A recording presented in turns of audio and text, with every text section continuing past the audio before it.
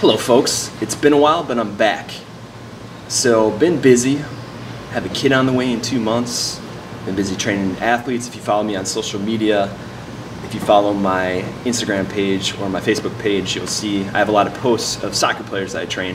So that's what I primarily do. I train high school and college soccer players.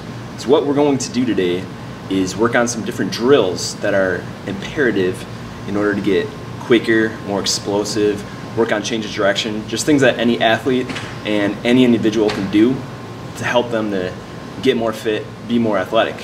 Because that's how I train my clients, that's how I train myself.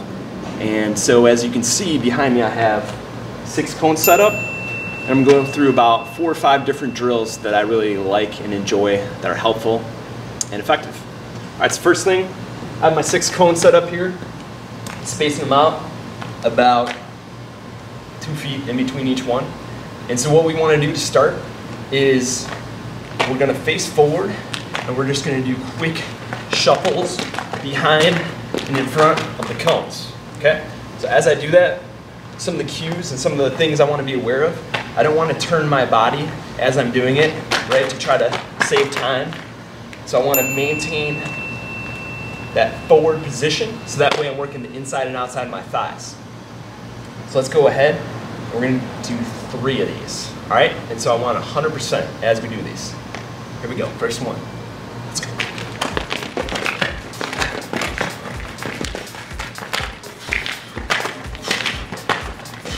All right, 1 down. And so we're going to do about a 2-to-1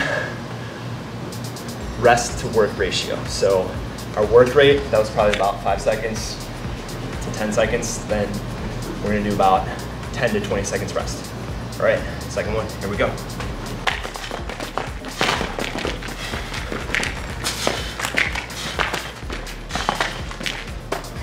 All right.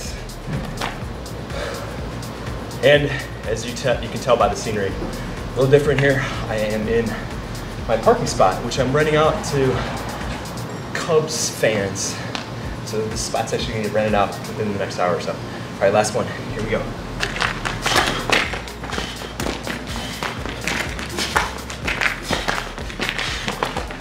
All right. Excellent. All right. So we're going to keep the cones set up like we have them. And now we're just going to change the variation. So there we're working the frontal plane. Next, we're going to work the frontal and transverse plane. So now we're just going to shuffle. Okay, so as I shuffle, I want to get kind of low. And I want to drive off the outside of my leg in order to change direction. Because I can do it like so and just kind of weave, but that's not really going to be effective for us. It's not going to get what we want out of the drill. So instead, even if I have to slow down for a sec, get low, drive, get low, drive, okay? Just change the direction. Let's go ahead and do 3 of those. Go. All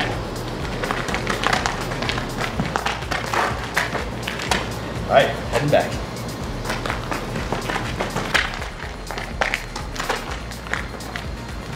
Also, you can see I'm using my arms, and that's just helping counterbalance and also shift the weight from one side to the next, which is going to be more effective, help me generate more power. All right, here we go.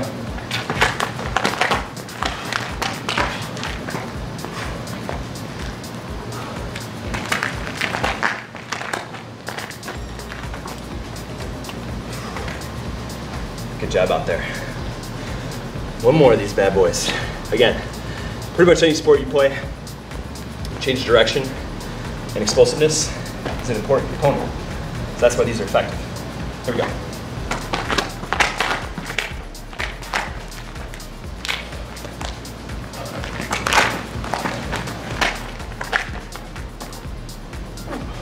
Okay, so now we will use 3 of our cones.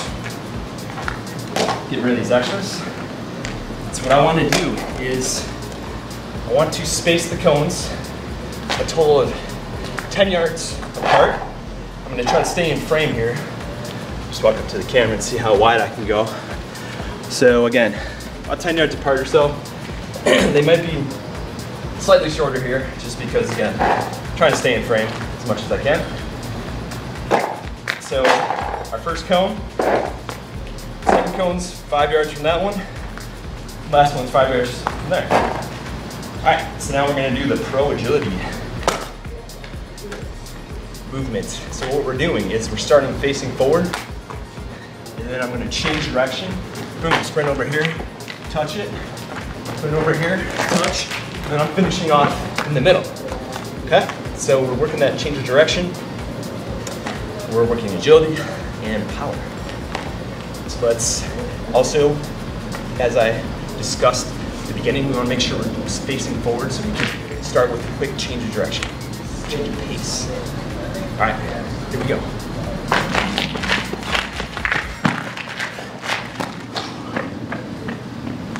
All right, so again, I'm going to take about 10 seconds rest. I'm going to actually change my starting direction. So start here, go that direction. Here we go.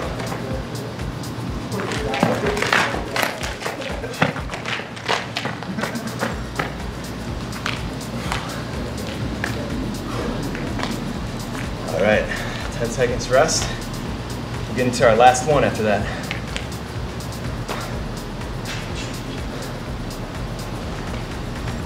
Here we go.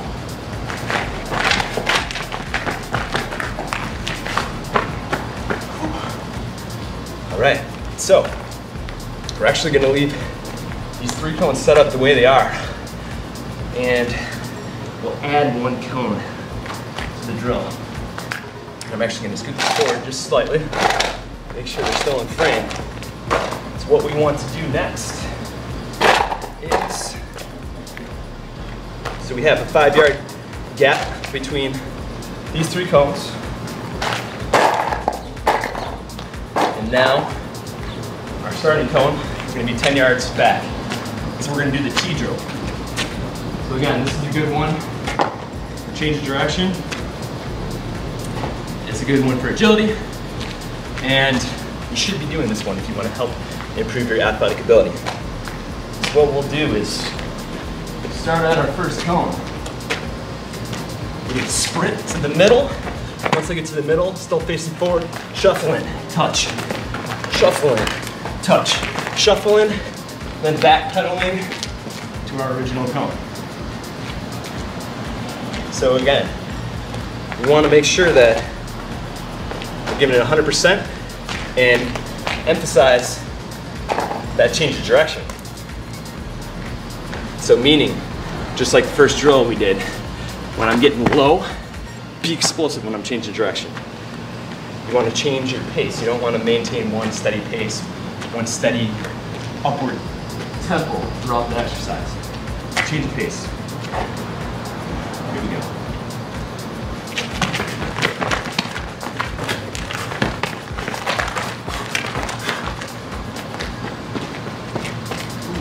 One down. Be careful on that back pedal. I'm going to run into the wall there.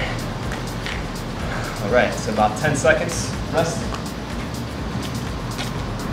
We're going on to our next.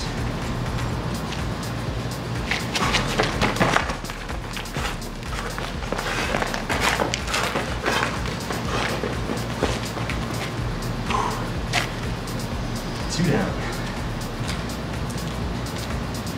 I'm doing kind of an active rest, so I'm walking as I rest. Last one.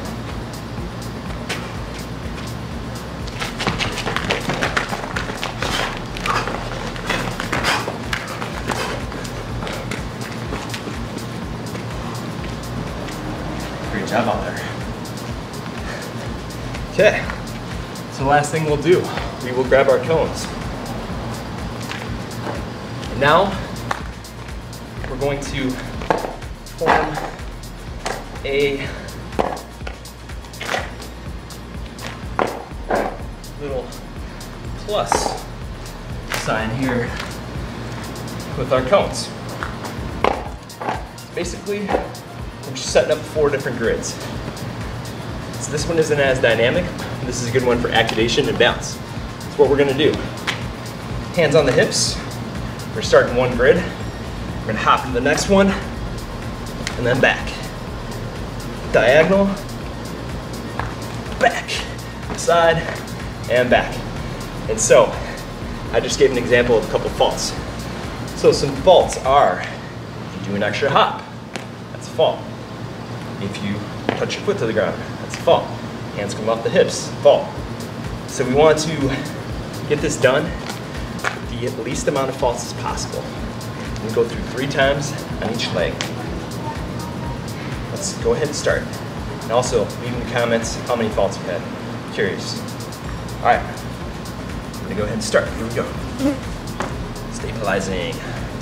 Back. Up, 1 fault. Stabilize. Back. Over. And back. So far, 1. 2. You can see my left is my weaker leg. 3, 4, 5. All right, 1 more. Oh, got a lot of work to do. That was 6. On this left leg, that's for sure.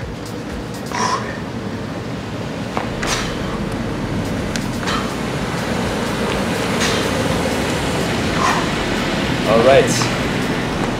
6 faults on the leg. Little work to do. I'm fine with that. That's why I'm doing it, to improve. All right, let's go ahead and test out that right leg. Oh, I'll give myself a fault for that. I'll give myself 2. All right, 3.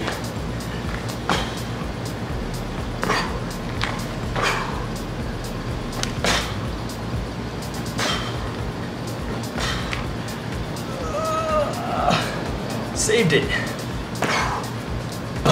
4. 5.